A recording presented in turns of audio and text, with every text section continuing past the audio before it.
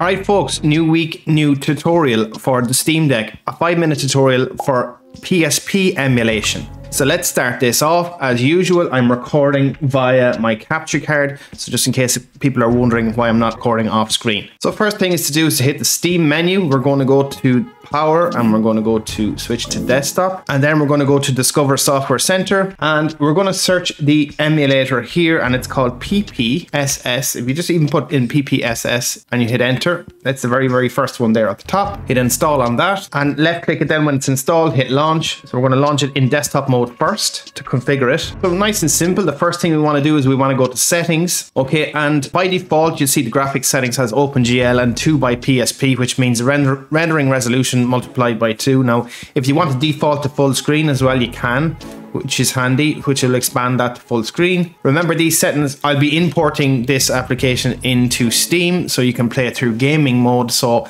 best off set the settings here now. Leave frame skipping off because there's plenty of power behind the Steam Deck for this type of emulation. I pretty much left everything default on the graphic settings. You can mess around with these and tweak with these.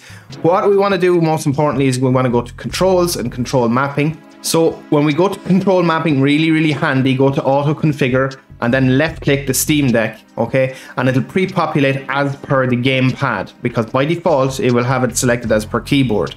So once that's done, auto configure and you can now see that it'll actually automatically configure as per your Steam Deck controller, which is great. Next thing to do is to make sure that you have turned on the memory stick or the emulated version of the memory stick. So if I go to system and you scroll down and make sure that you see memory stick is checkboxed and it's set to 16 gig by default. So make sure that's checkboxed because you want to be able to save through the game naturally. And once that's done, go back. And we're not going to launch a game yet, but to find games by default, when you come to the default screen, you'll see here it's kind of got a inbuilt explorer. So basically my ISOs are in downloads. So there you can see I have a copy of Metal Gear Solid Portable Ops, which I'm going to play in a few minutes. I physically own the game, as you can see here, because I've been playing it over the weekend actually on my PSP. So that was the point of this. I wanted to see what it would play like on the Steam Deck. Okay, before we do that, we're going to close out with PPSSPP and close this window as well. We're going to launch up a normal version of Steam, not the gaming mode. So once the session is launched, you're going to want to go to Games, add non-Steam game to library, and if you scroll down, you should see it listed. There it is. PPSSPP.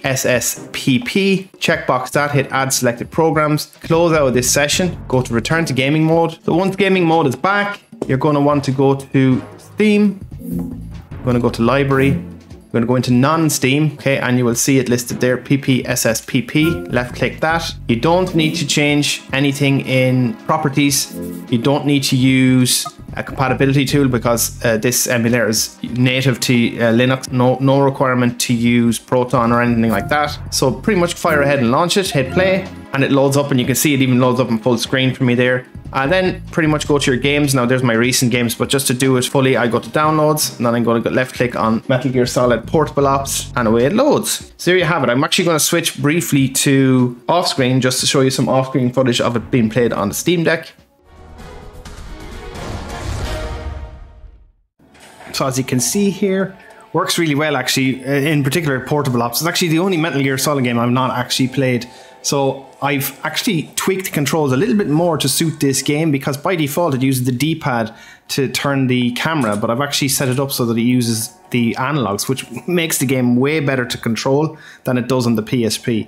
But anyway, that's it guys for another tutorial video for the Steam Deck. If you've enjoyed what you've watched and you're new to the channel, please consider subscribing and I'll see you in the next video. Thanks for watching.